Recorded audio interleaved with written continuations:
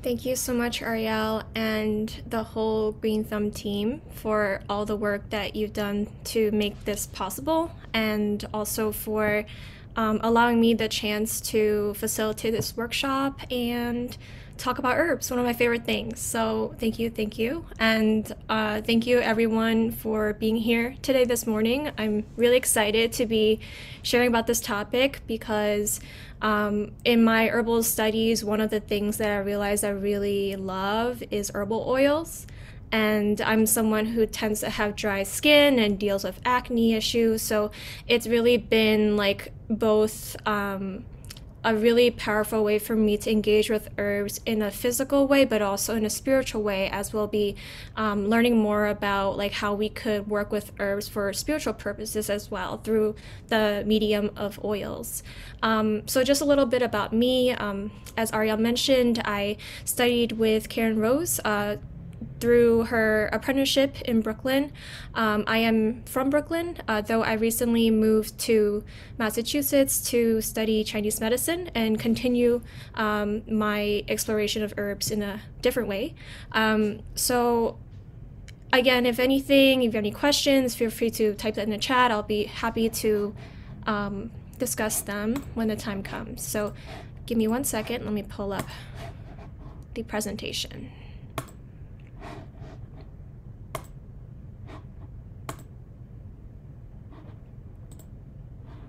I'm gonna play the lavender here for you. Everyone can see the screen okay? All right. Here we go. So I also wanted to say another reason why I wanted to cover this topic is because of the theme of the conference. And I feel that a big part of being in community is first and foremost being in touch with yourself. And we'll talk more about how skin relates to how we both relate to ourselves and to others. So, and I think because of the pandemic, a lot of us have also been very touch starved in a way, and having a lot less human contact due to social distancing. And for me, what has been really powerful was just to be in the garden and getting in touch with the actual herbs that I'm growing and being in relation to them. And also then like making medicine has been so helpful for me in getting through the pandemic. So this is what we'll be doing today. We'll be exploring the physical and spiritual aspects of the skin. We'll be learning about 2 herbs that are great for the skin. And then we'll do a demo on how to make an herbal infused oil. And then finally, we'll do a guided self-massage. So here's a little bit about the skin. So the skin is the largest sensory organ and also the largest organ in the body. It surrounds our body. So it provides physical protection from external pathogens, physical abrasions, and UV light.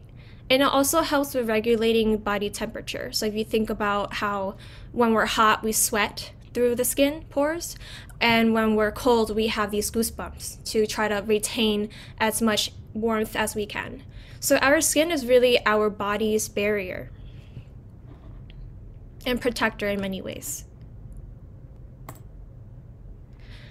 And it also is the boundary between ourselves and the rest of the world, both physically but also on a spiritual level. So it's really about where do we start and then where do others begin? Like how do we negotiate the boundaries between us and other? And I think that is something that we're constantly finding balance in many ways. To what extent do we need to set boundaries for ourselves and our own needs? And to what extent do we need to maybe move past the boundaries to connect with the other or to meet others' needs? So I think the skin is a great way to kind of contemplate that as well. And also the skin is a reflection of our internal emotional states and our physiological imbalances. So the skin also serves as an eliminatory organ. So if your liver, for example, isn't functioning well and isn't filtering out the toxins in an easeful way, in an effective way, then that might show up in your skin as well. So the skin is really an external reflection of what may be going on inside, because a lot of our body systems, they don't work in isolation. They are very much connected and working with one another. And as I mentioned, the skin is our first line of physical defense. And I also wanted to bring a little bit of Chinese medicine theory in here as well. So in Chinese medicine, there are the understanding of organ systems is a little broader than what Western biomedicine covers.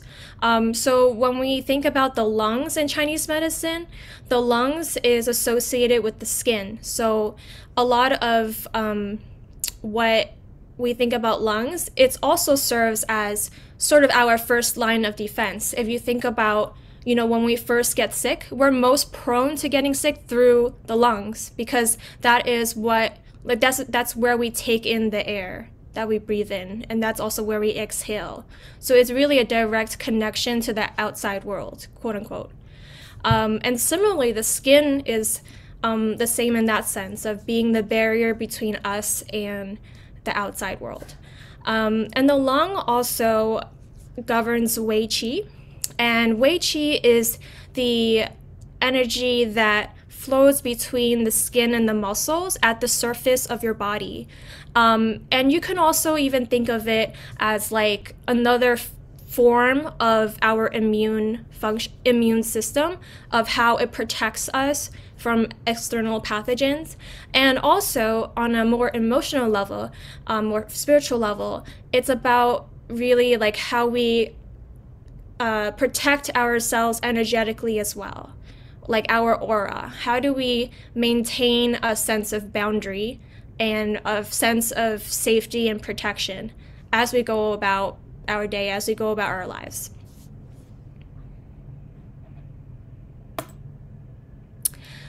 So now that we talked a little bit about the skin, I also wanted to talk about 2 herbs that we'll be working with today to create an herbal infused oil. So many of you probably have used lavender, grown lavender in several ways, and you probably have seen it in a lot of different types of skincare.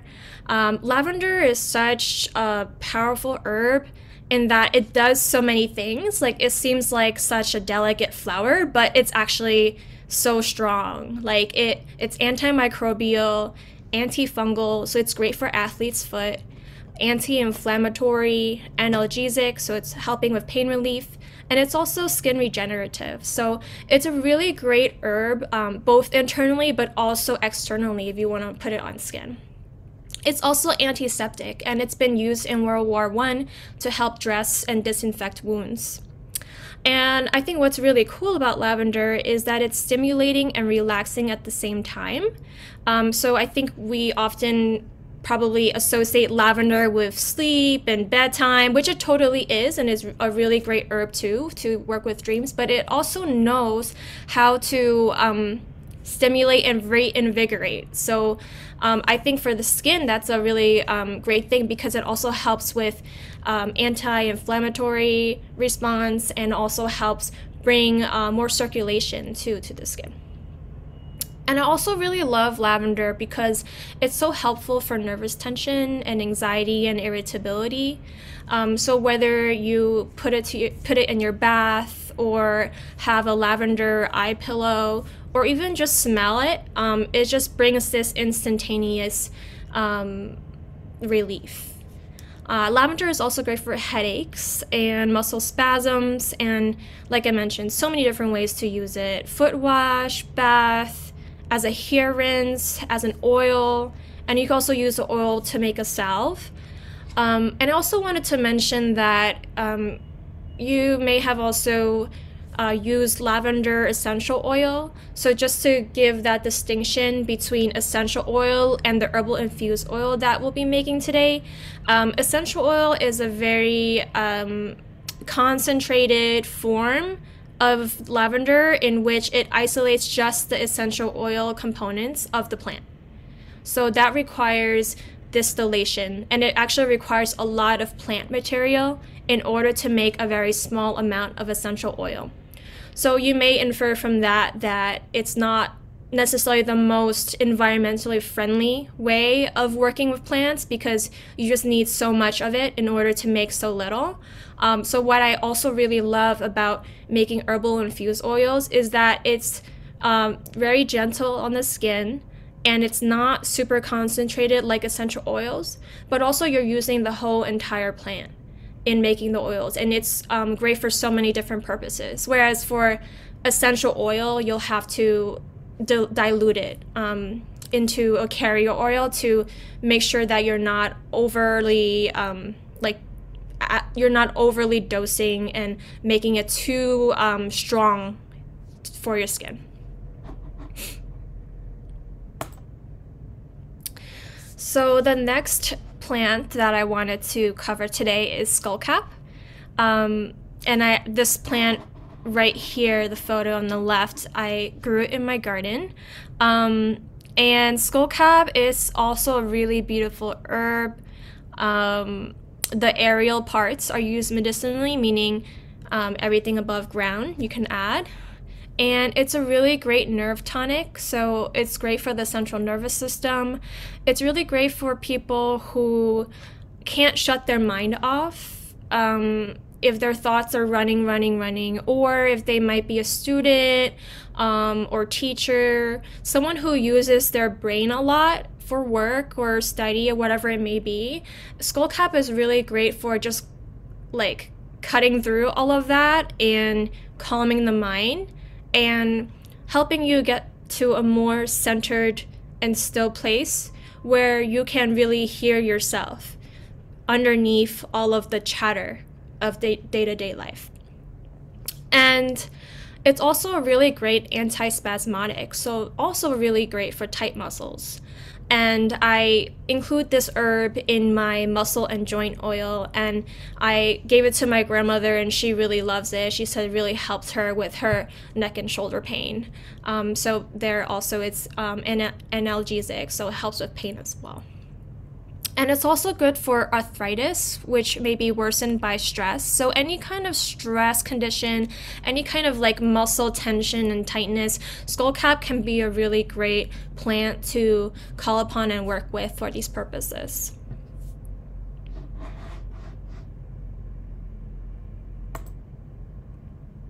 So before we learn about how to make herbal oils, I wanted to talk about why. Like, why is this a method of preparation for herbs? So a big piece of using herbal oils is that it is really great for absorption into the skin. And just a little bit about, the skin. The most superficial layer, so the most top layer of the skin is lipophilic, which means fat-loving. So if you think about our skin, it is a form of protection for our body. It encases our body. So within the most superficial layer of the skin, the epidermis, there's a top layer within that called a stratum corneum. And that layer contains keratin, which waterproofs the skin and provides a lipid sealant around the cells. So that means if you think about like what does it mean to be water loving, and you may have heard this of the phrase like water doesn't mix with oil. If you think about like, for example, making salad dressing, like if you try to mix vinegar and oil, they don't quite mix. You just kind of emulsify it to try to combine it, but over time it separates. So when you think about using herbal oils, using oil and oil means they like each other, meaning it's better for absorption into the skin because of its chemical composition. So the oils will have an easier time passing through the skin, and when you use the oil to extract the medicinal components of the plant, you're not only getting the benefits of the carrier oil that you're putting onto your skin, but also the herb that has been infused into the oil. So I just want to cover a few types of carrier oils. And by carrier oils, I mean the oil that you're going to use as the base to infuse the herbs into. And there's so many different types of oils you could use. What I'm putting on the slide here is just a few of them. Today I'll be sharing how to use jojoba oil. I really love jojoba oil, even though it's technically a wax, fun fact. But what I love about it is that it's really close to our sebum, which is our skin's natural protective coating. So it meshes really well with our skin's natural protection already. So it doesn't feel like it's overly heavy or overly light. It's kind of just right. But that being said, like, you don't have to just use jojoba oil. I also really love olive oil as a carrier oil for herbal infused oils because it's really great all-purpose oil. It is slightly on the heavier side, and depending on the type of olive oil, it may have its own olive oil scent. So you might want to consider whether that's important to you or not. But I also love olive oil because if you are making an herbal oil that you might want to use as culinarily, so in cooking, olive oil you can consume. So that's another thing you want to think about. For example, if you make like garlic oil, which you could use topically, that's great for ear infections, or if you want to use garlic oil in cooking, in sauteing vegetables or your meals, that's another thing you could do. Another thing is grapeseed oil. I also have used this as well. I like that it's on the lighter side, so it's not the best if you have really dry skin. In that case, you might want to mix grapeseed oil with another type of oil that might provide more of that moisturizing effect. But I do really like how versatile that grapeseed is, and it doesn't have much of an odor, so it really lets the herb itself shine. And I also wanted to highlight sesame oil, which is used in Ayurveda for warmth and circulation. And I found that it's really great for people who are more Vata. So Vata in Ayurveda is a constitution that is associated with the element of air. So, so for those Vata types tend to have drier skin, are more prone to anxiety and nervous tension. So sesame oil is a really great carrier oil to help balance that Vata and introduce more calm and stability while also moisturizing the skin. So I love sesame oil for that, and I also really love the scent of it. So just to give you an idea, there's a lot of different types of oils you might want to experiment with, and maybe even make a blend of those two. The only thing I will say though is if you do use coconut oil as a carrier oil, which you totally can, just keep in mind that coconut oil, it does become solid.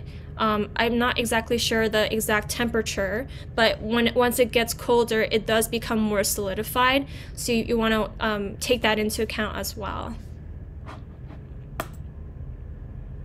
So I'm gonna go through the slide and then I'll do a little demo. So here is a recipe for a lavender skullcap herbal infused oil.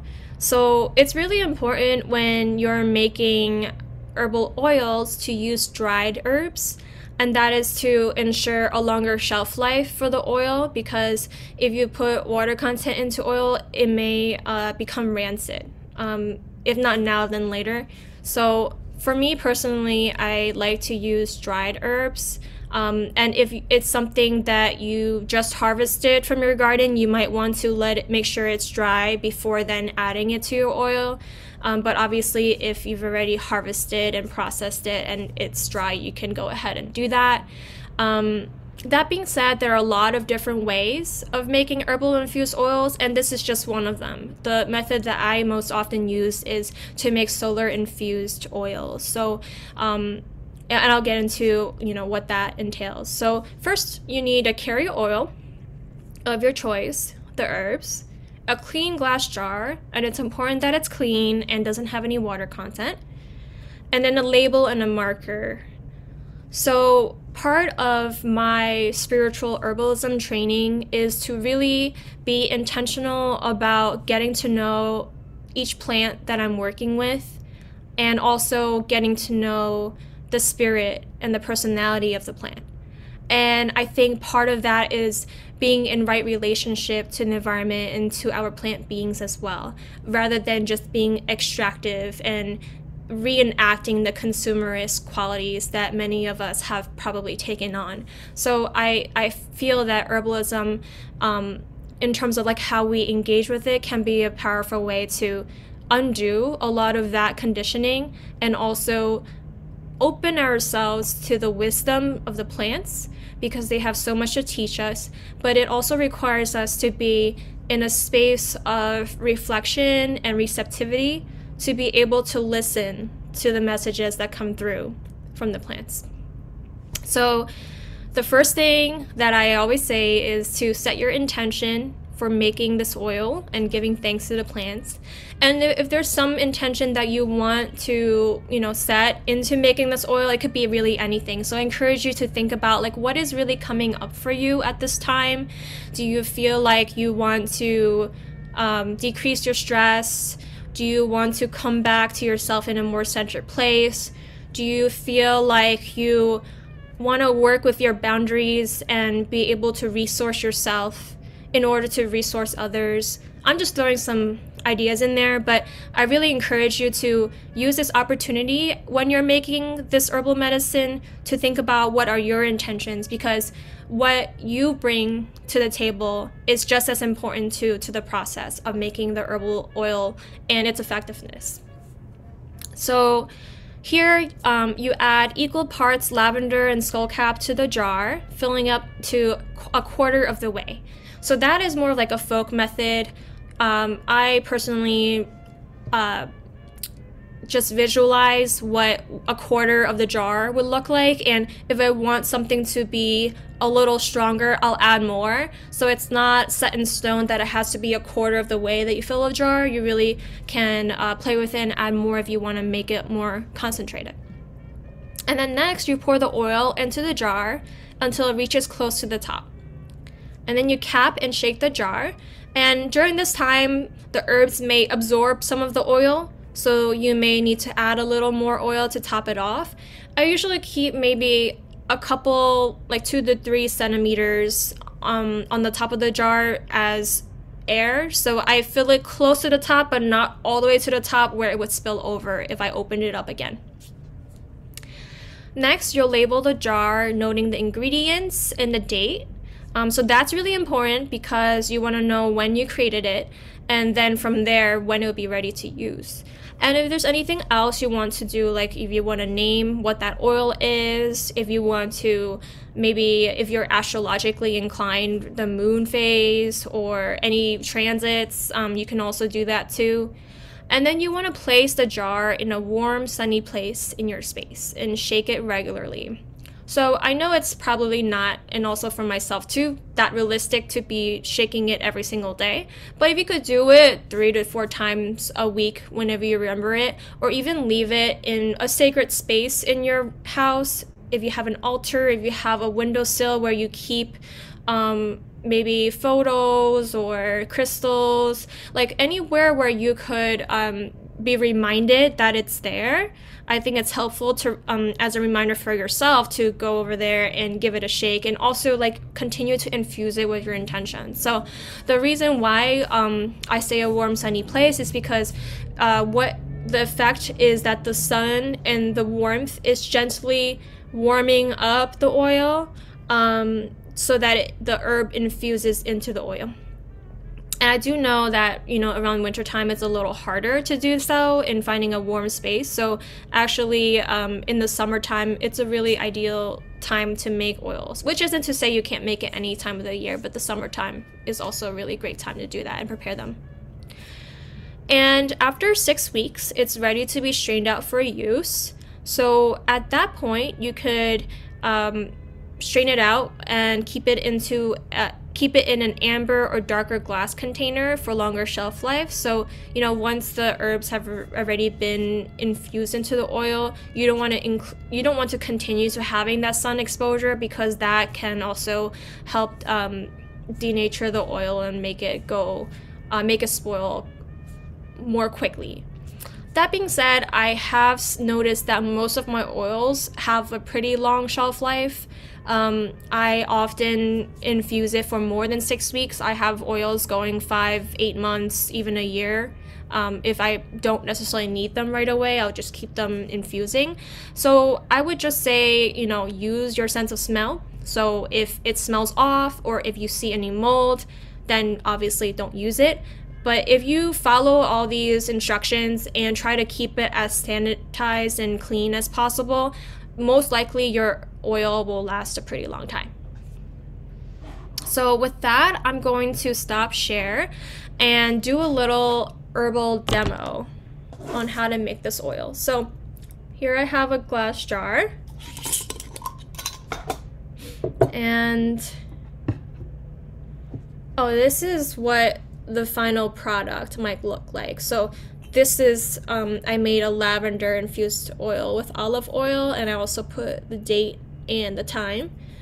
So, you know, it's pretty simple and straightforward, and you want to just shake it regularly. So first I will put some lavender flowers in, and I'll hold it up once I'm done.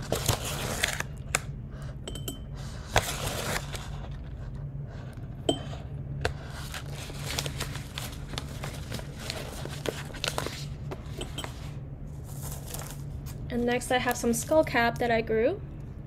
It's a little hard to see beyond the... Yeah, maybe Vivian, if you want to get rid of the background, it might be easier to see. Here we go. Okay. Thanks. Skullcap. I think something that skullcap has taught me is patience, because I tried growing this from seed and nothing came of it.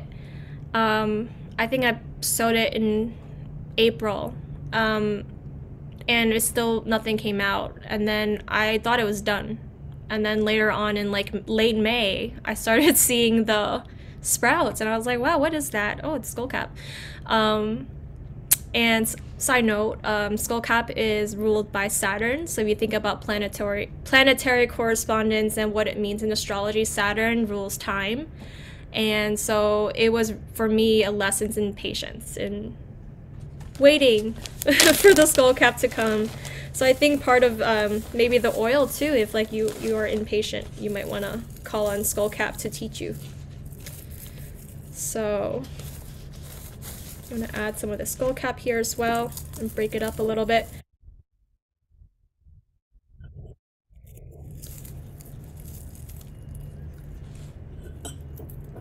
And for these herbal oils, I do recommend breaking up the plant into smaller pieces so that you can increase the surface area that the oil is in contact with.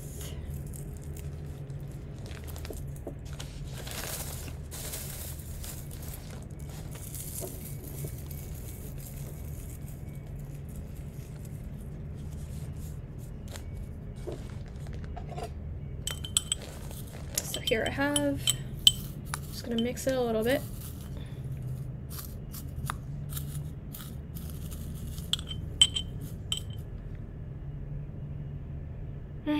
So good. I wish you could smell this. So here's my lavender skullcap blend.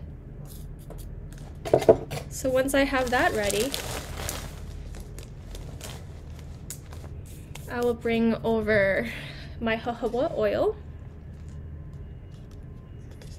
And then the next thing I will do is top it off.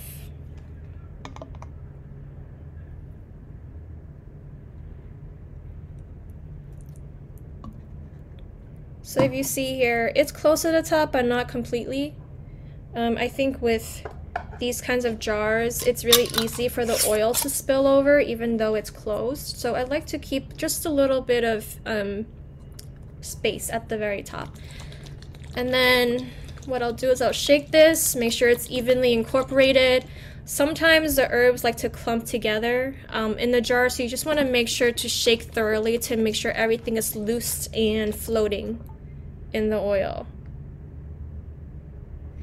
And then you might want to reopen this and just see if it might need a little bit more oil. I think I'm fine here. And then I'll cap it again.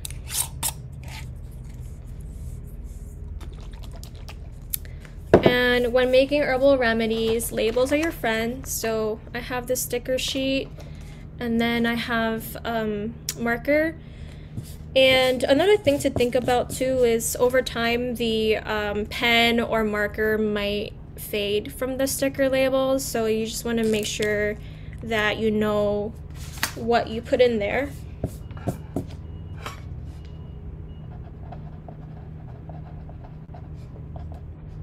Vivian, are you able to tilt your camera down so everyone can see what you're doing? Maybe a little. Here we go. Thank you. So I'm writing the ingredients: lavender and skullcap and jojoba oil. And today is February 25th, 2022. And I'll put the time. 12. You don't have to put the time, but I like to. And then you'll just remove this and add it to your jar.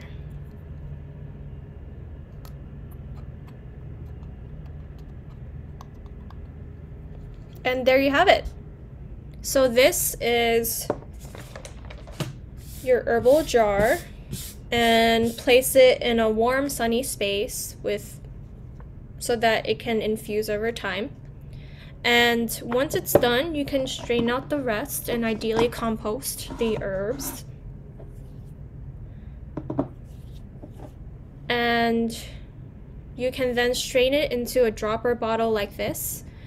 So I know I said an amber colored glass bottle to help protect it from UV light, but I am aesthetic, so I like the glass dropper bottles, and I go through them pretty quickly as well. So I sometimes like adding my oils to these dropper bottles. And then what I really like about it too is I can sort of like temper how much I want to use. So if I'm using it for my body, I might do a couple of pumps, or if for my face just like half or full. So you could kind of play around with how much you want to use, but I do like these bottles as a way to dispense of the herbs.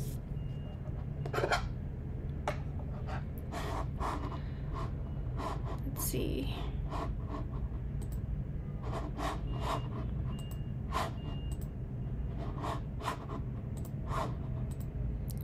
So now we're going into the self-massage demo. So I just wanted to share a massage that I enjoy for myself, and you can either pair it with an herbal oil when you're doing the massage, or you could do it without. It's really up to you. I just find massage and self-touch to be a great way to connect to myself, and also just to like check in with my own body to see how it's been doing. I'm sure many of you can relate. There's just so much to do and so many responsibilities that we might have in many ways. So I think even if you just have 5 or 10 minutes to yourself to come back to your body, and also just to see like what is going on for you, I think that is a really great way for us to resource ourselves so that we can go back to whatever it is we're doing. We can go back to caring for our community. So I also wanted to share self-massage too, because in a time where the pandemic is still going on, you know? There's still an element of like, do we hug each other? Do we not? And with social distancing, I found self massage to be a really great way to still get in touch with my body, even if it might mean I still have to be socially distanced. So this massage is inspired by Thai massage. So I have elements of that, and also from yoga. And so here we go. So you're welcome to follow along if you want as I'm doing this. And you're also welcome to look back to this recording. And if you do have your herbal oil or even just a regular carrier oil that you want to follow along and use with, you're welcome to do so. So I'm just going to do it with a little bit of calendula oil for myself. So just add a little bit to my hands.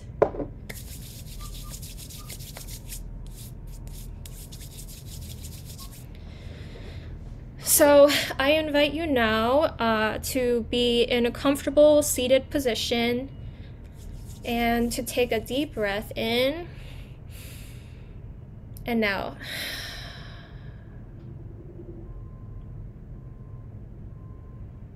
Calling yourself back into the present moment. And just putting aside whatever may be a distraction for you, whatever you have to be doing or get done today. And just invite yourself to come back into this space so that you can be in touch with your own body. And at this point, you can add a little bit of oil to your hands, or you can also, if you don't want to use oil, just rub your hands together to warm it up.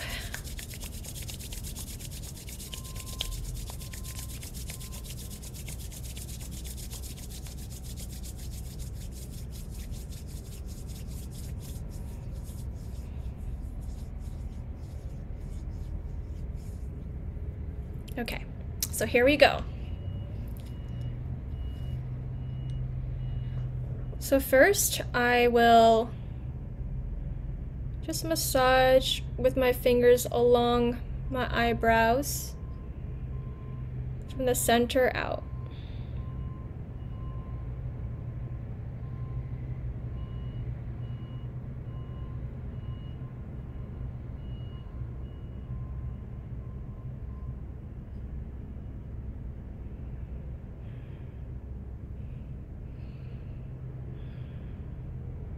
You may also want to follow along with your breath and your movement, so inhale and exhale as you brush it to the sides.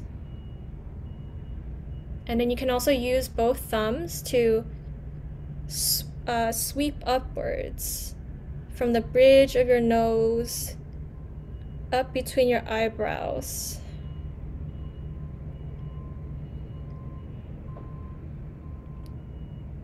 And this is also really great for clearing any sinus congestion.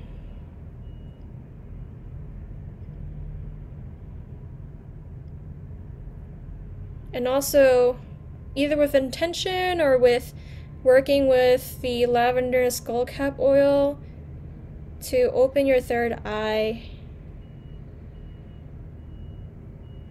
being able to see through the truth with your intuition, connecting to your inner wisdom. And then next, take your hands and the middle index, ring, and pinky finger, and placing them right above your eyebrows, and just doing gentle circular rotations from the center outwards. And you can play around with what amount of pressure you want. So it's this motion, and then you're doing the same thing but slightly upwards until you reach the top. So here, and then I'm gonna go up a little more, and I'm doing the same exact thing.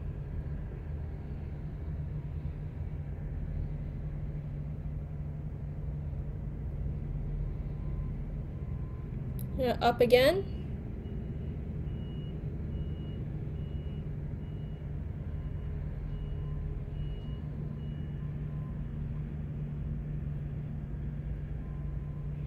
and till I reach the top of the forehead.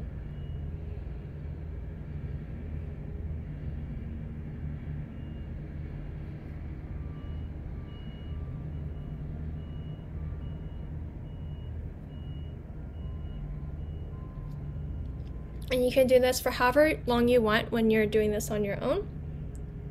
And then next, I'm just going to rub my temples in a circular fashion as well. And just feel if you notice any points of tenderness or tightness on your skull. And just giving that gentle circular pressure to that area. So you may want to just feel around the sides of your head for that.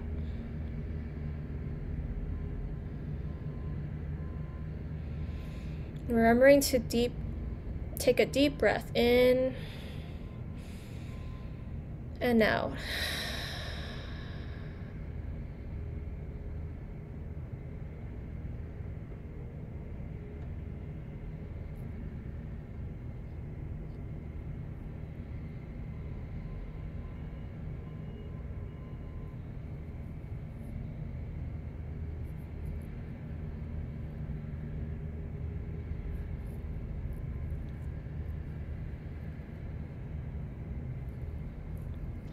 And then next, you're going to take all of your fingers this time and shampoo your hair. So basically what you would do if you were to shampoo yourself, except you're just doing it right now. And going through your entire head, massaging in a circular motion all over.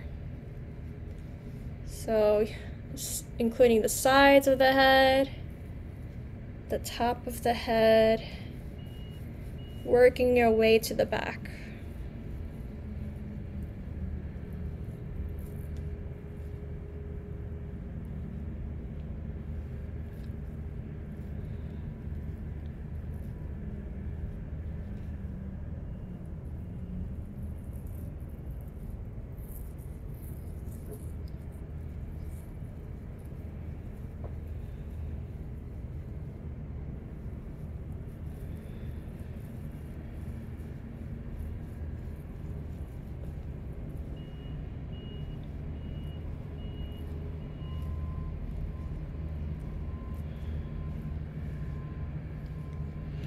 And if you make an herbal oil that has herbs such as rosemary or lavender, for example, and massage it into the roots of your hair, it is also really great for promoting hair growth and also helping with dandruff as well. Rosemary is great for that.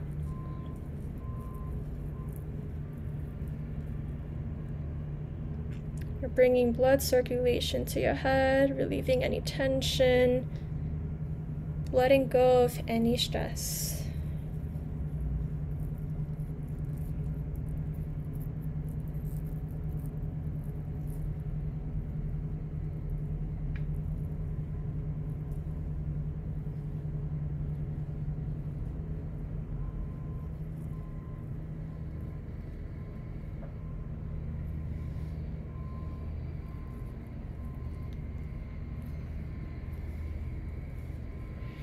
And once that feels complete, if you have hair, long hair, you can put it behind your ear. So you want to clear the space for our ears since we're working on that next. So now take this pinching motion between your thumb and the side of your index finger and gently just massage it between those two fingers, the entirety of your ear.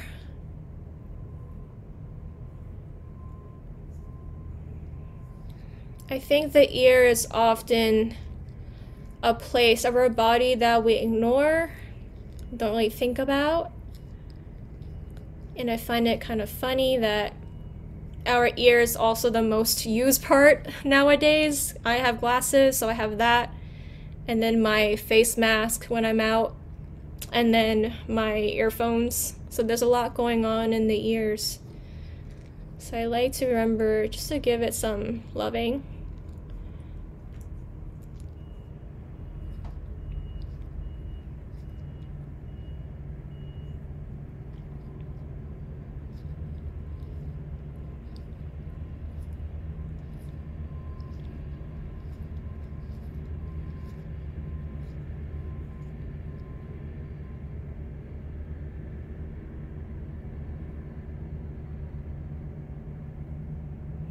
And then once you're done with that, make a peace sign with both of your hands.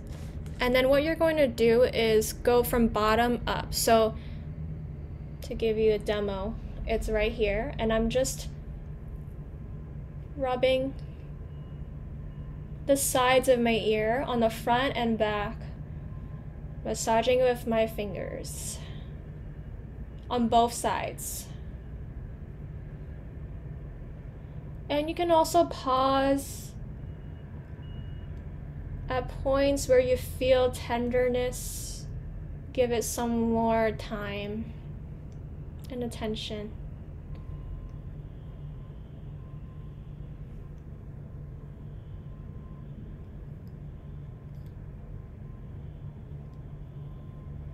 You're welcome to be guided intuitively as well when it comes to using the massage and how you want to place your fingers. This is just a guide.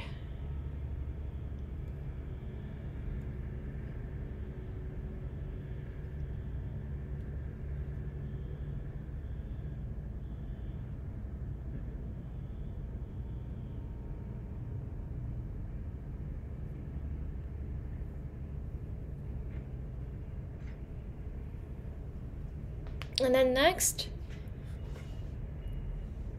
I'm going to take my thumbs and place it in the back of my head where the occiput is. And that is where, towards the back of your head, where this little bump that you may feel here. What you'll do is just slide your thumb under that protuberance and just give that part a massage with your thumb. So you might find it to be a little tender in that area. You might also play around with how much pressure you want to put in there, just to give that a massage.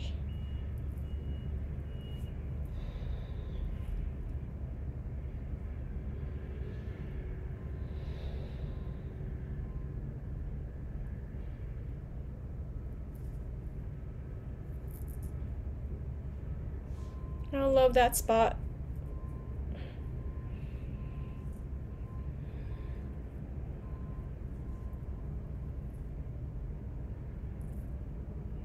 Then finally, take your two hands and now cross your arms so that your hands rest at the base of your neck on each side. And just give it some squeezes.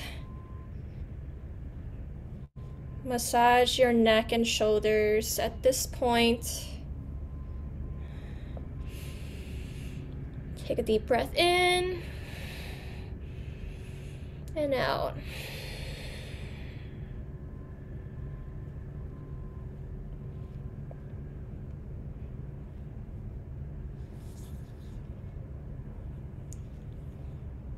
And now take both hands, place it at the back of your neck on each side, and then just do gentle rotation of your shoulders while placing some gentle pressure on your fingers at the back of your neck.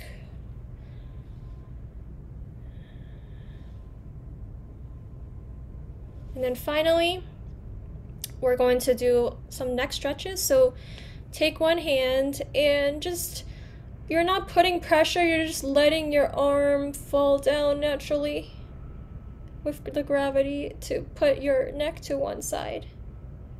And so you should feel a gentle stretch down here.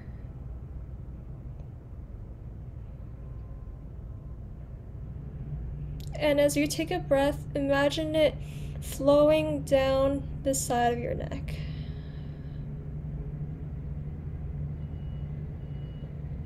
And then next you'll do the other side. Again, you're not putting any pressure, you're just letting the arm fall with gravity. Gently opening now this side of your neck.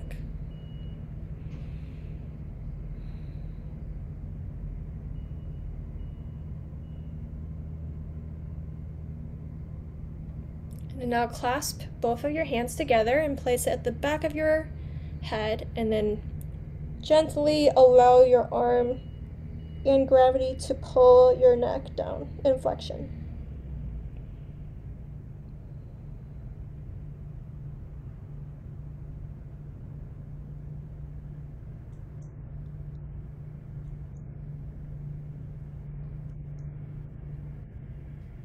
Hey, Vivian.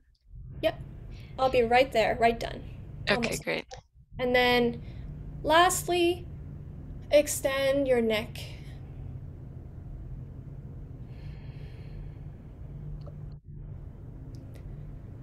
And you might want to give it a couple of rotations on each side.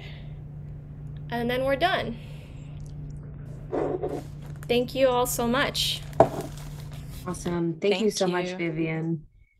We have a few questions from folks in the chat, and we really appreciate your presentation and you sharing these really, healing exercises for us, Vivian. A couple of folks asked questions about where they can buy some of the dried herbs that you mentioned, including lavender and skullcap. There are a lot of great local places where you could buy dried herbs. So, depending on where you are, I encourage you to go to your local apothecary to get them. If you're in Brooklyn, I recommend going to Sacred Vibes Apothecary. That's one place that I love. And also, there are other farms, local farms as well. So Foster Farm Botanicals is in Vermont. Um, so I just encourage you to look at what is out there in your area and support local farms and businesses and herbalists. And also, of course, if you are in a community garden, you can find your resources that way and dry the herbs after you've grown them. Great, thank you. That actually leads into a next question about how to dry the herbs. Do you have any recommendations on drying fresh herbs? Yeah, so once you've harvested them, I like to rinse them about at least 2 times just to get any debris out and any bugs that may have gotten there. I know some herbalists forego that process, but I personally do want to rinse them. So after I rinse them, I'll bunch them together and then hang them from upside down, from the stem being the top, and then the leaves and the aerial parts facing downwards, and that would help with getting the moisture out more quickly. And if I have a bunch of them, I'll just tie it with like just regular rope or twine, and then use some sort of hanger so that it's up in the air. So that is usually how I do it, a pretty simple method. There are other ways, but that I usually do.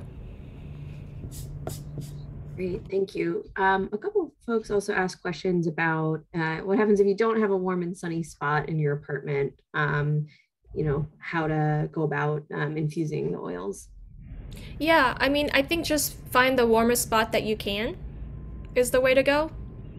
You may also want to look into making herbal oils on the stovetop, like a double boiler type of method where you're slowly warming it. The downside is that you kind of have to keep an eye on it for several hours on the stove. It is a more quicker way of making the oils. I personally like to do the whole 6 weeks plus. So I think, even if time is not of essence, just let it infuse for longer than 6 weeks, especially if you're not in a super warm place. I think that's totally fine. But there are definitely other methods of making herbal infused oils that provide a low level of heat over a period of a few hours or more. That's really helpful. Thank you.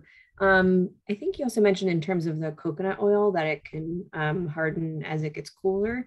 Do you have any recommendations? Like, can you soften it after it becomes solid? Yeah, you totally Workable. can. And I don't remember the exact name of that type of coconut oil, but there is a type where it's processed so that it just stays liquid the whole time. Whereas there's also coconut oil that does become more solidified as the temperature gets cooler. So in that case, I would just maybe put the entire jar in a warm water bath. So I'm not getting the water in contact with the herb, with the oil itself in the jar, but I'm warming it up so that the insides will melt, so that I can pour it out with more ease and strain out the herbs. It just gets a little more complicated if you're thinking of using that coconut oil in a salve. So that's like a balm. Just because you might want to play with the proportions and how solid you want that salve to be. So, I mean, that is going a little more in the weeds, but another thing to consider if you're looking to use the oil for other purposes. Great, thank you. And are there any type of suggestions that you might have in terms of the metal jar top? Does it matter what type of jar you use or top? No, I like to use mason jars. I think those are pretty handy. But as long as you have any kind of clean glass jar, you're able to use it. I don't really use plastic lids so much, but I don't see why not. The only thing is maybe it might leak out a little more easily depending on how well the seal is in the jar. Great. And I know you mentioned that you can compost the dried herbs after straining. Does it matter what size like compost system you use for that? Would you recommend a larger scale compost system, or is a backyard compost system okay? I think backyard compost system is okay. I kind of see it on the same level as like composting food scraps. Great. Awesome. Well, yeah, thank you everyone for all your great questions. And you can also continue the conversation on Slack. So there's a link to that in the chat box. Thank you so much, Vivian. We really appreciate your time with us today and for sharing all of your knowledge. And yeah, really appreciate it. Thank you. And I forgot to share the last 2 slides of my slideshow, but there is a link that will be shared. I just added some additional resources for people who want to read up on how to make these herbal infused oils and just to learn more about the skin. So check out those books too if you want to go deeper.